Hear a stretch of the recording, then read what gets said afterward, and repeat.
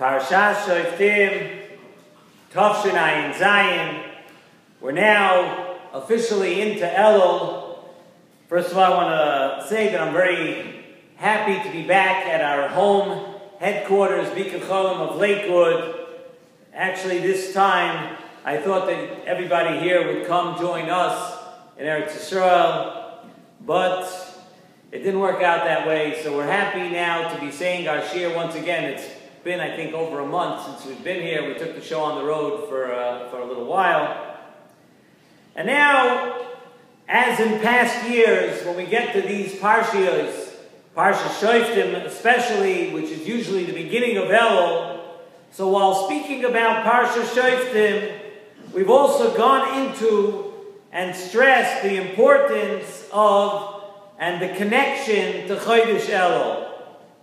And sometimes, actually, it feels a bit tough to go right from the summer vacation mindset to the actual seriousness and introspection and the reality check that Chodesh Elul actually brings to every person. And the Nesivos Shalom brings, and he speaks about, on this Inyan, he speaks about Anoyam Elimelech on our Parsha.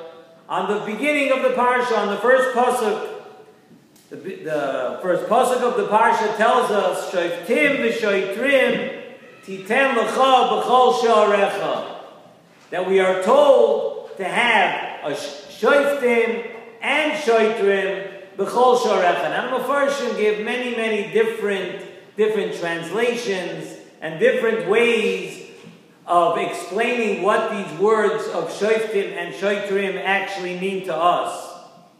But Chazal tell us, Gemara Masechta Brachos, Daf Samach Aleph Amud Beis, something very interesting. And Chazal tell us like this, that Tzadikim Yetzer Toiv Shoftan, that on a Tzadik, it's the Yetzer Toiv that rules over them. Rishoyim Yetzer Hara Shoftam.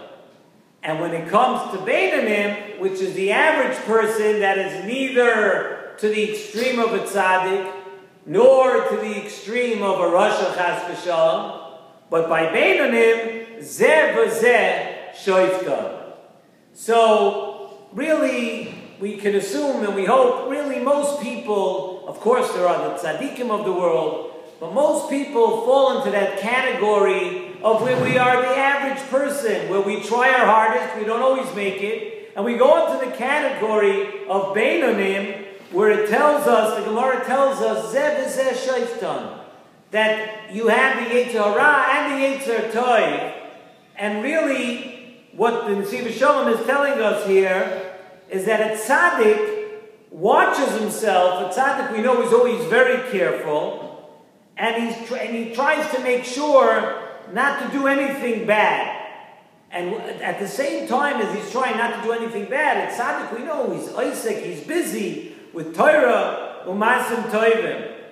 But what does it mean, Yetzer Toiv Shoftam?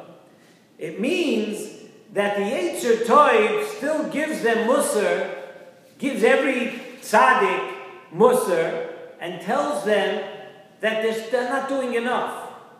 That yes, you're trying to do Torah, Masim Tovim, but Yetzer Toiv Shoftan means that it's always on the tzaddik's head, because he's hearing these voices in his head, the Yetzer Toiv telling him, yeah, you're doing good things, but you could always be doing more.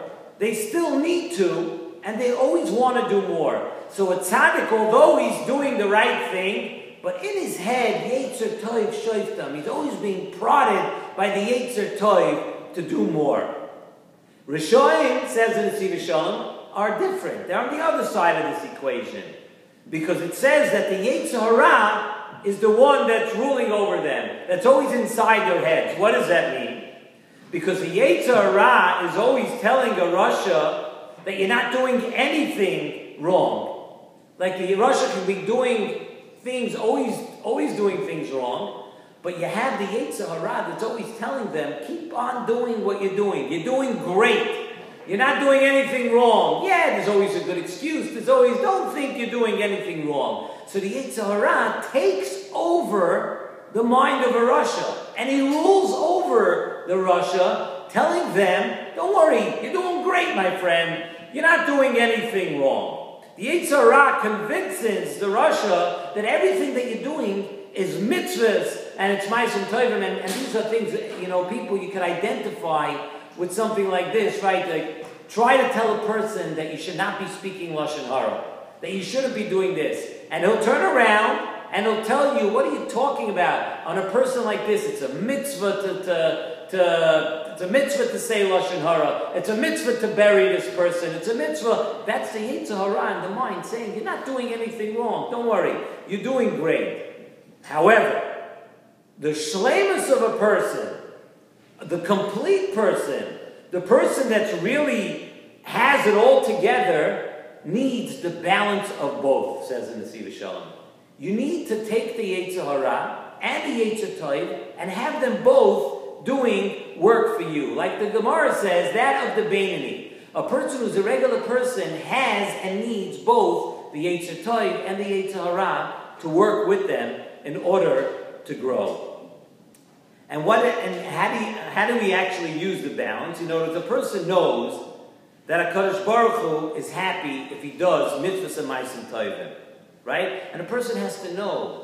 You should never get down on yourself. Never say, I'm not doing it. Yes, you have to push yourself a little bit, but a person would give up. If you thought that everything that you did, HaKadosh Baruch Hu is not happy with you, then you give up. So you need to use the Yetzer Tov, says in Nesivos Shalom, on one hand, and you need to use the Yetzer Tov that, yes, you are doing things right.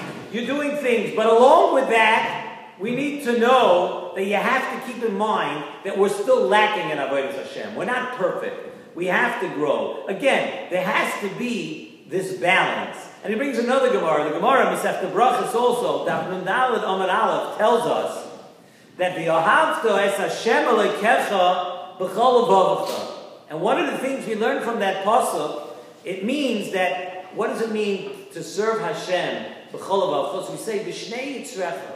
You have to serve HaKadosh Baruch Hu with your Yetzer HaTov and your Yetzer Hara. Use both of them to your advantage to help you grow. So our pasuk tells us, says in Nesivos Shalom, Shoftim v'shoitrim titem lecha b'chol sha'arecha. You need to use the Shoftim and the Shoitrim, the policeman and the judge and everybody that's inside trying to convince you to do different things. Don't chase any of them away. You're able to take everything around you and use it for your advantage. You could use your Yetzer Tov to help you grow, and you could use your Yetzer Hara to help you grow. And you could know that you can, it'll teach you and it'll tell you that you never give up and you're never lost.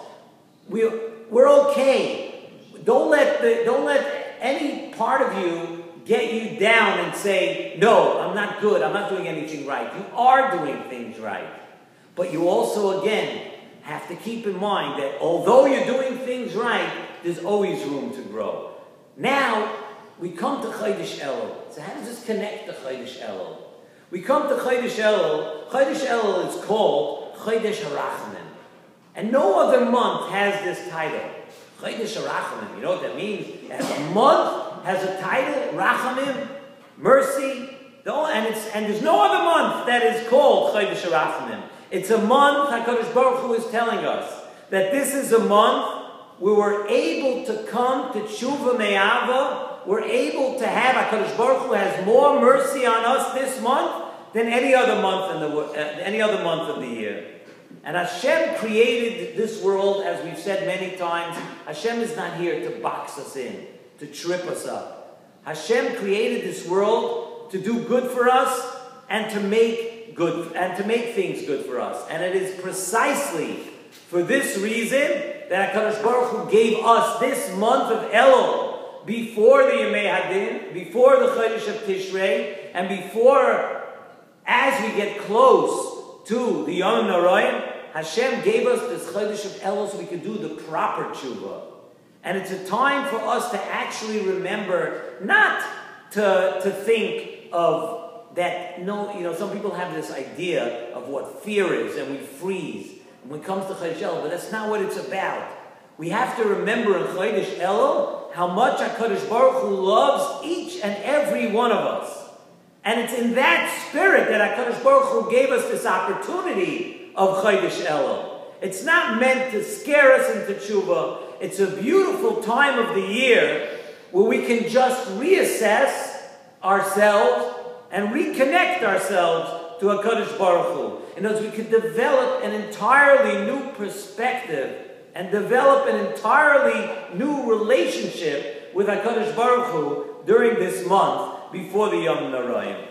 And the Nesivos Shalom tells us the way to do that is the first pasuk in our parsha. Shoftim v'shoitrim titen lecha b'chol sharecha. Based on that Gemara in Masechta Brachas, that you have to have a balance. You need the shoftim and the shoitrim. You need to balance out where don't let what, you know what the Yetzer Hara wants most is he wants you to be down. He wants you to think, hey, I'm nothing. The past year went by and once again, I didn't do what I was supposed to do. You know what? I'm throwing in the towel. I'm just giving up. Every year, the same game. I come and I say, I'm going to be better, I'm going to learn more, and I'm going to do more, and I'm going to treat my friends better and my family. I'm going to act different and everything. And before you turn around, it's Chodesh Elul, it didn't work again.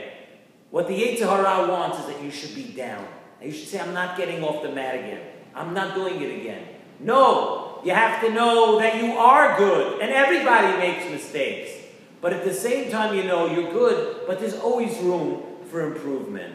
That HaKadosh Baruch Hu always wants us back, no matter what we've done, and no matter where we've been. Chodesh Elul, Yemei HaRacham, it means that the rules that apply the rest of the year are off the table.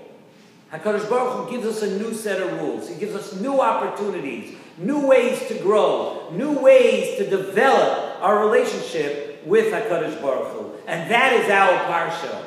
Shoitrim v'shoitrim titen lecha b'chol sha'arecha. This is the tzaddikim, and this is the rishoyim. And we basically fall somewhere in the middle. We're good, we trip up, we don't always do the right thing, but we could use everything to our advantage. The Yetzer Hara tells us that we're not good. It doesn't mean we're not good. No, we're good, but we're not perfect. We could grow. Hashem wants us to grow, and He wants us to be better. And that's really the way to step into Chodesh Elul, the first week, to know you can't you can't do the whole thing at once. It doesn't work that way. The first week of Chodesh, it's a gradual process. The first week of Chodesh Elul, we have to tell ourselves, let's see where we stand. Let's try to take baby steps. Let's try to grow just a little bit every day. And let's use Chodesh Elul, because if it goes by, if this month goes by the same way the past 11 months go by, we're going to all of a sudden be standing at Rosh Hashanah, and we're going to really feel bad that we didn't take advantage of these Yemei HaRachamim. Let's take the lesson of this parsha, get started with Chodesh Elul, and hopefully each week that we'll do the shir, we'll grow, we'll get a little more serious, we'll get a little better each and every week, but this week is the perfect time to start.